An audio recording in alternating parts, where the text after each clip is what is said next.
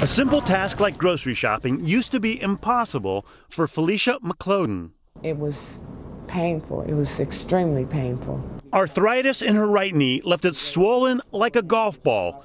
Cortisone injections, physical therapy, medications, nothing worked. I thought I was going to limp for the rest of my life. Now, a new treatment, just approved by the FDA, could be a game changer for people like Felicia, who suffer from debilitating knee arthritis but aren't ready for surgery. It's called Coolief. Doctors insert specialized needles that emit radio frequency into the knee, which then freezes the nerves to stop the pain. This procedure is not getting rid of the arthritis, it's taking care of the pain. That is correct. So we are not changing the structure of the knee, but if we can get rid of the pain, she can be more functional. One study comparing Coolief to popular cortisone injections found it not only gave patients more pain relief, but that relief lasted longer, about 6 to 12 months with minimal side effects. So this is a knee. Coolief costs up to $4,000 and is covered by some insurance companies. I feel the relief. Last month, Felicia underwent the procedure, which lasted less than an hour. She says the pain relief was instant. Fine, how are you? I can just do things now.